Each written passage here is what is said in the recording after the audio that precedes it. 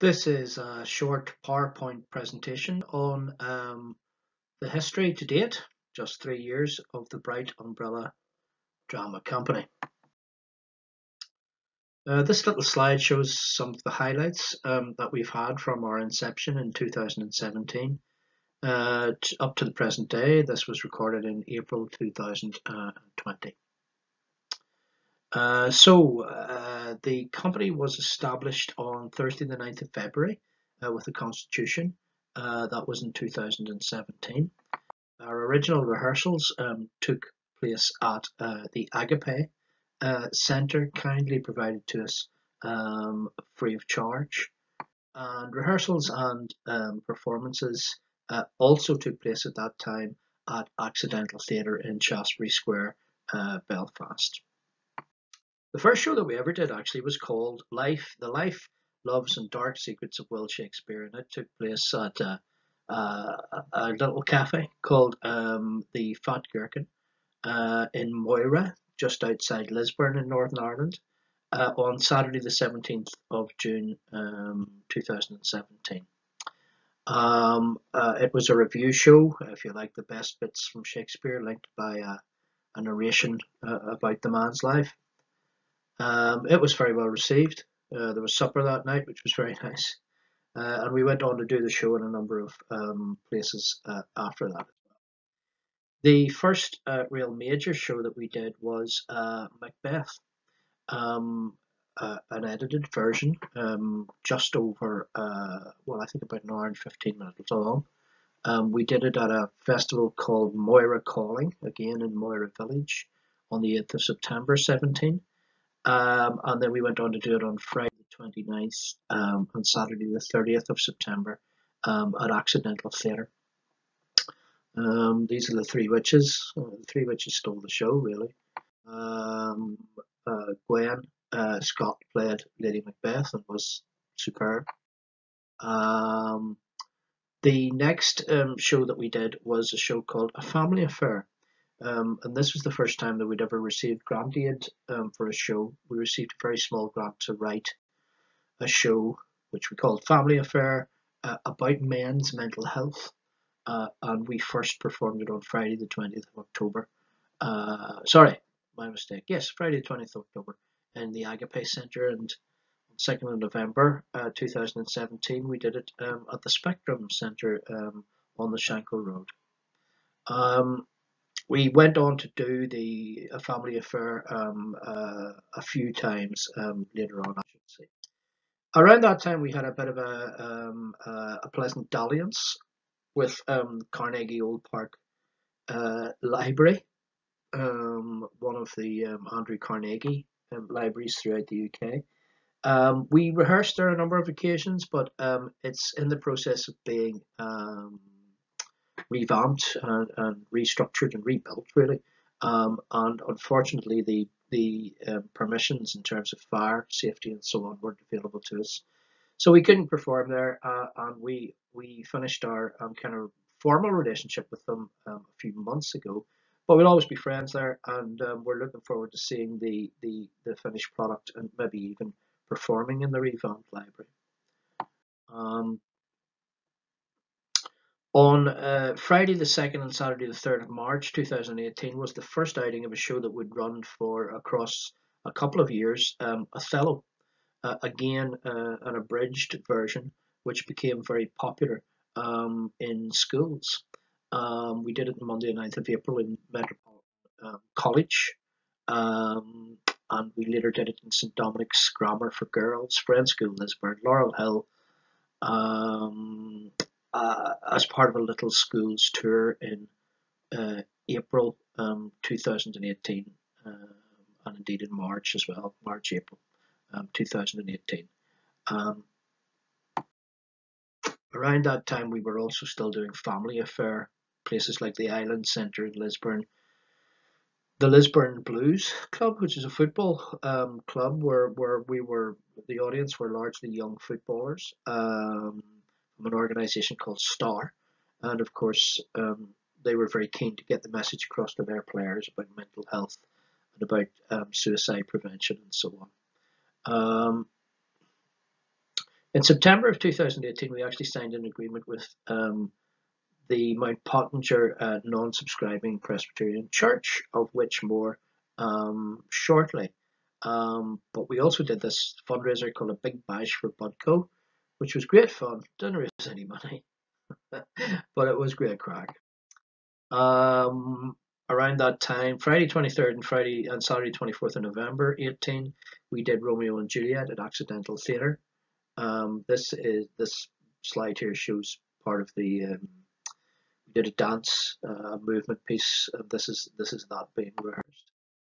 On the Monday, the 4th of February, we were engaged in a very interesting project along with Four Corners Festival, where we organised a rehearsed reading of The Cure at Troy at the Europa Hotel on Monday, the 4th of February. The Cure at Troy is by Seamus Heaney. It's a retelling of a very old Greek tale called Philoctetes, and by Sophocles. And the kind of his translation of the Cure of Troy really kind of speaks to the Northern Ireland peace process.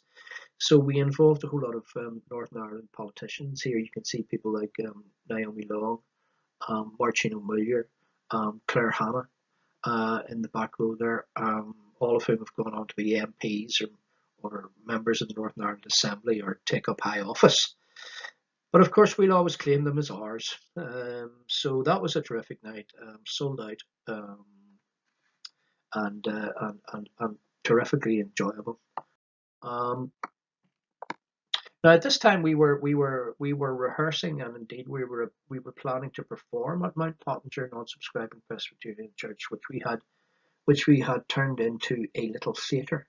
And over from the time that we kind of had the agreement with them, which was September 2018, until the present day, we've been improving the theatre, putting in lights, sound, putting in staging, to the point where it is now a really excellent little 60-seat performance space.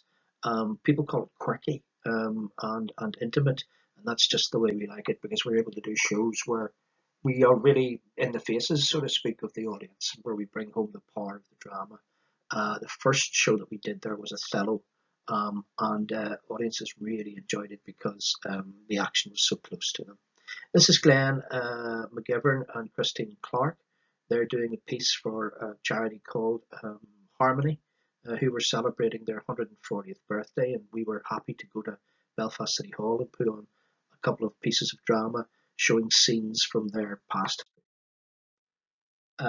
We renamed Family Affair Pure Mental, a much better name for it, and we performed it on Thursday the 28th of March at Hydebank Wood College, which is essentially Northern Ireland's youth prison facility.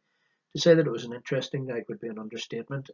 Tough crowd, but we got through it, and they enjoyed it, and a lot of them were listening very, very raptly to the, if there's such a word, to the drama, and I think that we got our messages across.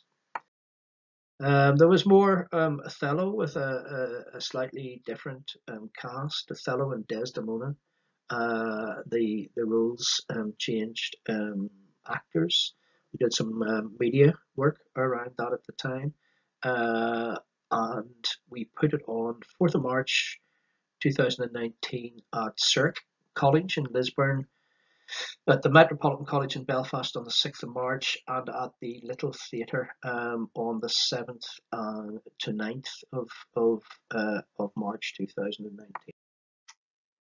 Around that time as well, we did a reading of Over the Bridge by Sam Thompson, which is a play, which represents a very seminal moment in Northern Ireland theatre history, because it was banned at the time because of its portrayal of sectarianism in the Belfast shipyards. And this is a play that we hope to actually stage.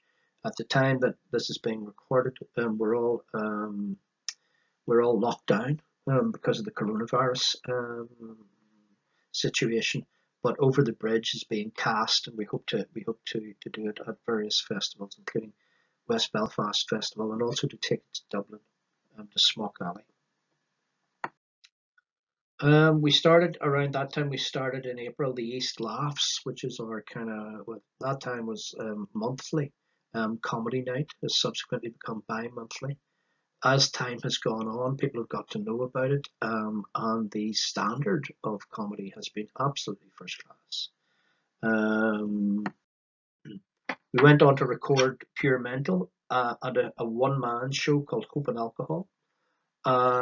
We recorded that at Downpatrick at an organisation called Life Change Changes Lives, which is for addicts and recovering alcoholics and people who have issues with drug use.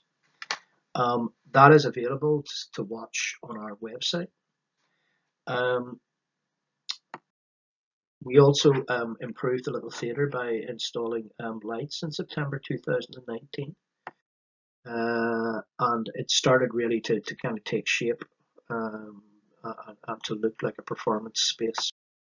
We had a show called BUDCo, which represented another milestone for us in that it was written by a member of the company, Chris Darcy. It was the first time that we'd ever done anything that was new writing. Othello continued. We went on a short Irish tour in November. November and December 2019, we played the Ardoin in Enniskillen, the Riverside in Coleraine, the Sean Hollywood Theatre in Newry, and a beautiful theatre called Smock Alley in Dublin. And that was again another milestone for us because it was the first time we'd ever toured a play in that way. This is Coleraine. This is the Riverside in Coleraine. We had a great audience. This is taken before the show, obviously, but we played to very good audiences, very strong audiences, very appreciative audiences. I believe this is Enniskillen at the Ardo, and this is Smock Alley. We did a one-off show called Late Lewis about the life and writings of C.S. Lewis as part of the C.S. Lewis East Side Arts Festival. That was on the 22nd of November 2019. And then we got into a run of A Christmas Carol, which we performed in a couple of schools, but mostly at the little theatre. Again, very, very well received. We also finished Othello at Metropolitan College on Wednesday the 18th of December and kind of said goodbye to what had been a terrifically successful show. So 2020, we haven't got to do much at all really because of the coronavirus crisis, but we had the pleasure of hosting Willie Drennan and his band at the Little Theatre on Friday the 31st of January. On the 10th of February, we had a classic play reading by Zoom. Actually, on Monday 10th of February, we had a classic play reading of Macbeth. That was in person at the Little Theatre, and it was kind of the last thing that we did before lockdown. Apart from on Wednesday the 26th of February, we had the pleasure of doing a workshop on Romeo and Juliet. And here is Bryony and James playing the aforementioned, and we did that at Antrim Grammar. We've moved to Zoom recently, and we are doing our play Unholy War, and we have recorded that by Zoom. But we hope to be up and running again. That was a very short little history of where we've been from February 2017 to March 2020. Hope you enjoyed that.